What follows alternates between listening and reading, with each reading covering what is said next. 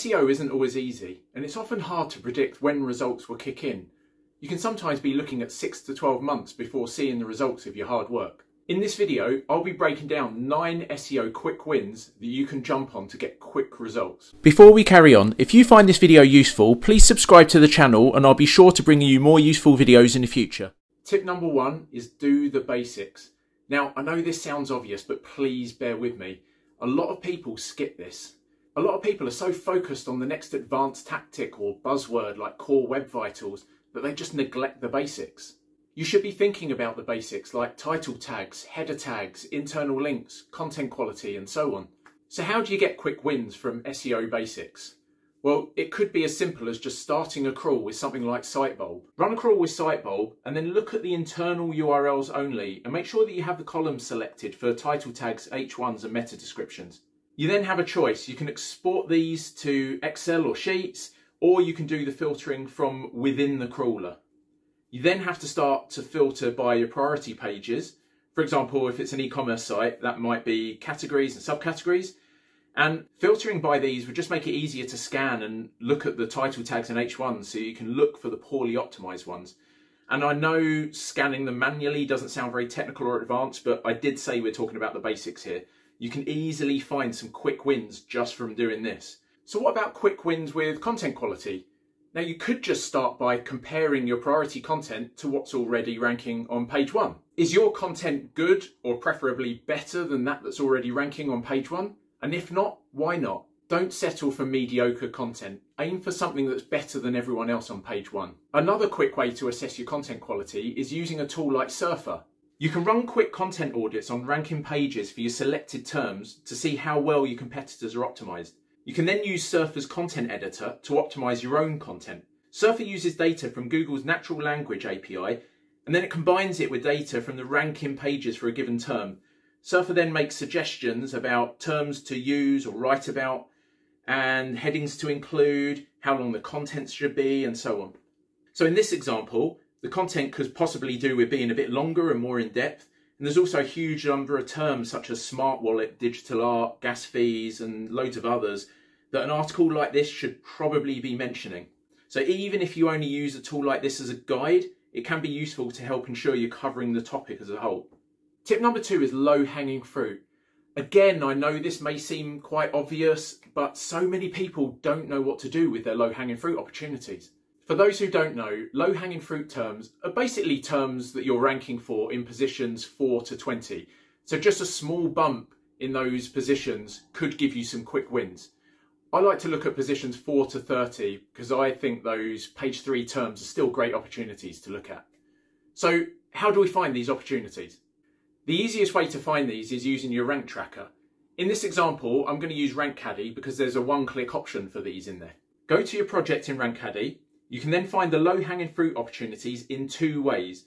The first is to click on the Show More Stats tab and just click on the low-hanging fruit option. The second option is to go down to the rankings table and choose low-hanging fruit in the opportunities drop-down.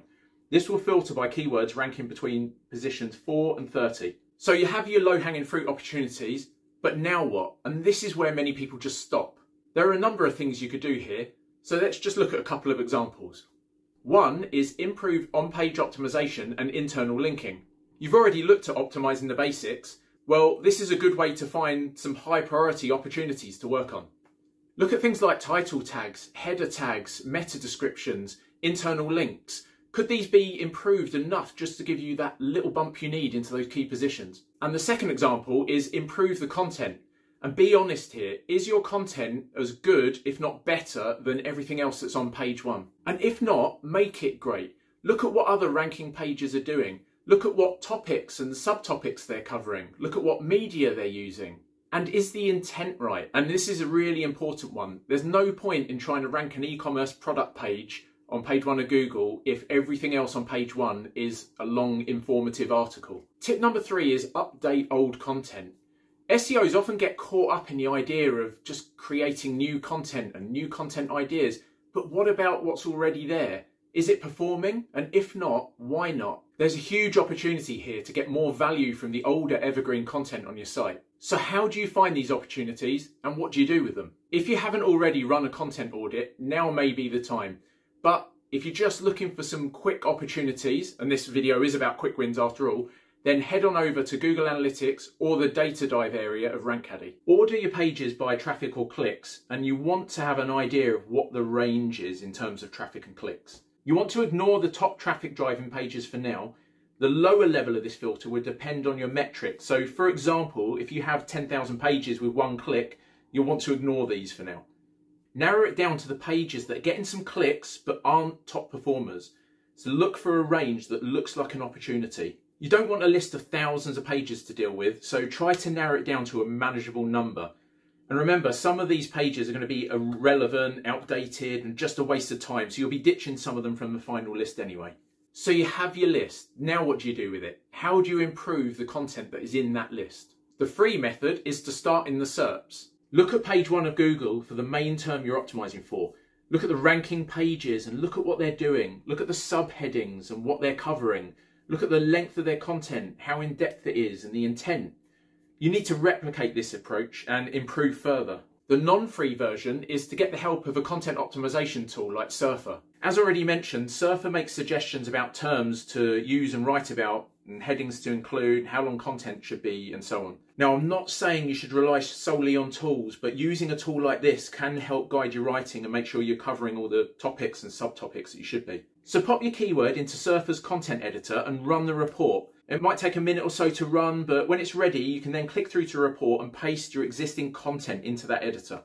What score does your content get? How far off the recommended content length are you? How many terms are recommended that you're just not mentioning in your content? Tip number 4 is trim the fat. Do you have waste pages on your site that just drive little or no traffic? Sometimes having too much wastage on your site can send search engines down a rabbit hole you just don't want them to go down. Rather than focusing on your important pages, they may be crawling hundreds or even thousands of irrelevant, outdated content.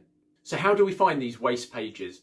I find the easiest way is using Sitebulb. Run a crawl using Sitebulb and make sure you connect your Google Search Console in the crawl setup. Once the crawl's finished, go to Search Traffic. You can then click on the pages that have no traffic and you can view or export these. Look for waste pages. Which pages are irrelevant or outdated and which have potential and could be improved. So what do you do about these waste pages?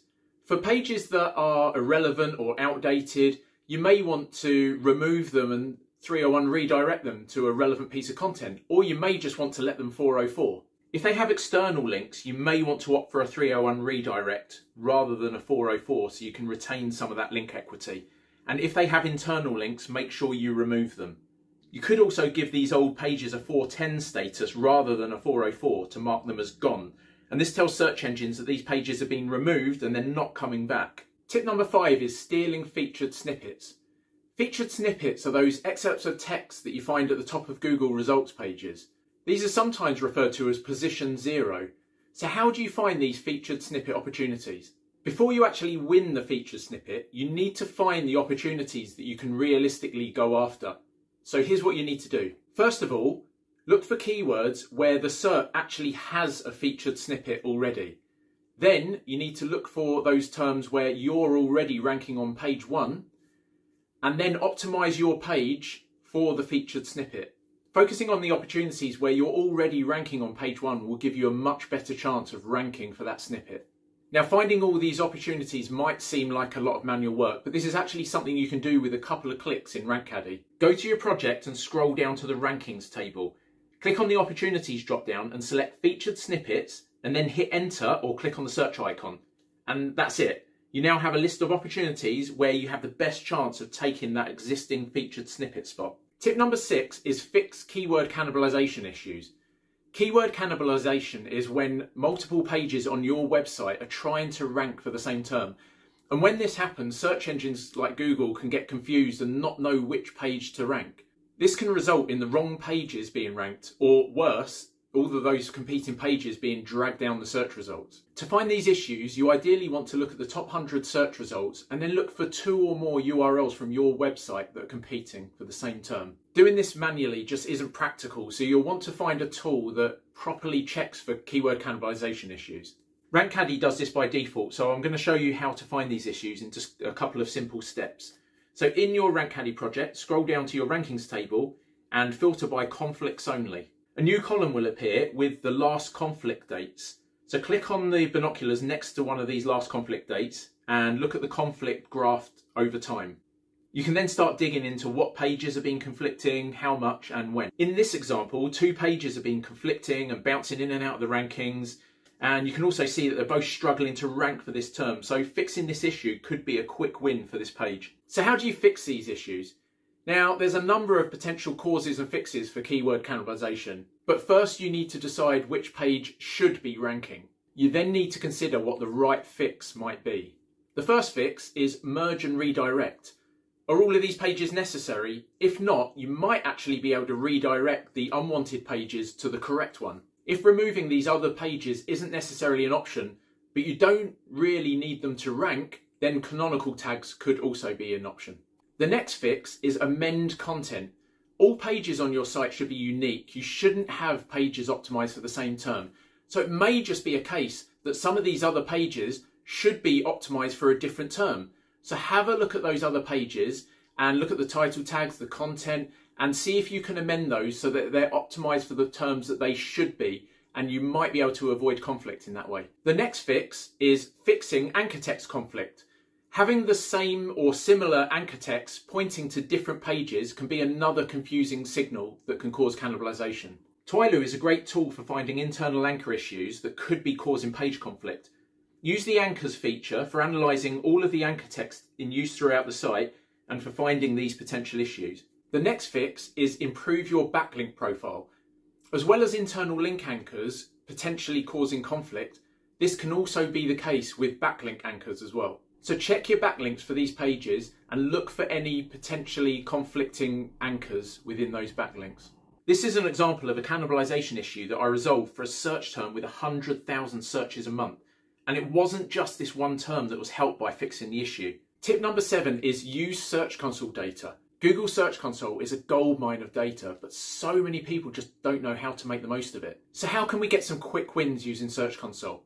First of all, look at what terms are driving impressions. Now this may sound basic, but doing something as simple as this can unearth loads of opportunities. Finding terms you weren't aware of or hadn't thought of might result in opportunities to expand on or amend existing content. Doing this could potentially drive those pages more long-tail traffic or organic traffic in general.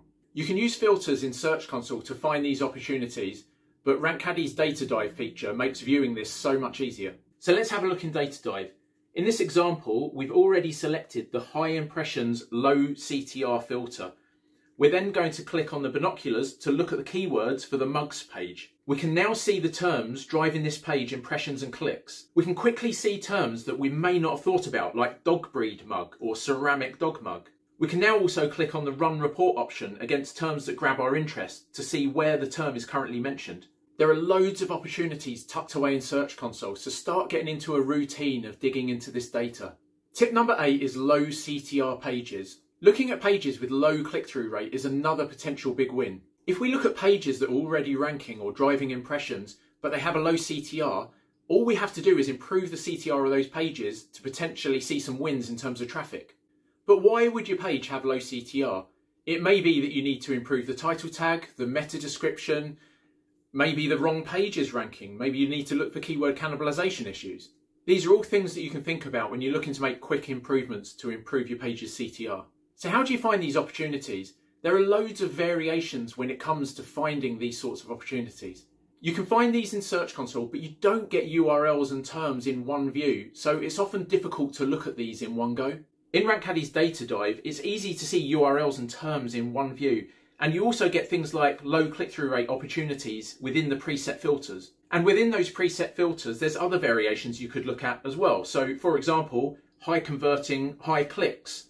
So there could be an opportunity to drive more revenue here. We've also got high converting, low clicks. So why do these have low clicks? We know they convert, so could we drive more revenue to these?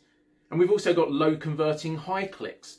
So we could look at why are these low converting? Is there an opportunity to do some conversion rate optimization work here perhaps and improve conversions? The 9th and final tip is internal linking. Internal linking is one of those things that's often overlooked, but it's so important for SEO. It's a good idea to improve internal linking overall, and improving things like your navigation structure can help too. But this video is about quick wins, so let's start with those. The first one is low-hanging fruit. Start by improving your internal linking for your low-hanging fruit pages for an easy, quick win. The next one is link from authority pages. Getting links from pages with an existing backlink profile could pass some of that power onto your target page. But if you're going to do this, just make sure that those pages you're linking from are relevant. Next up is check anchor text. As well as looking at anchor text to avoid conflict issues, there's also an opportunity to improve these, especially if you have uninformative anchors like click here or read more. And then finally, we have internal linking anomalies. And this is basically looking at anomalies in the linking numbers to and from pages. So for example, are there potentially important pages with only 1 or 2 internal links pointing to them? And if so, improve these by looking for relevant opportunities to internally link. And one bonus internal linking tip: every time you add a new piece of content, look for internal pages to link to, but also look for pages to link from. And that's it. If at least one of these 9 tips doesn't start driving you results, then there may be bigger issues at play with your website, but hopefully not. Hopefully you can implement some of these and start seeing some huge wins.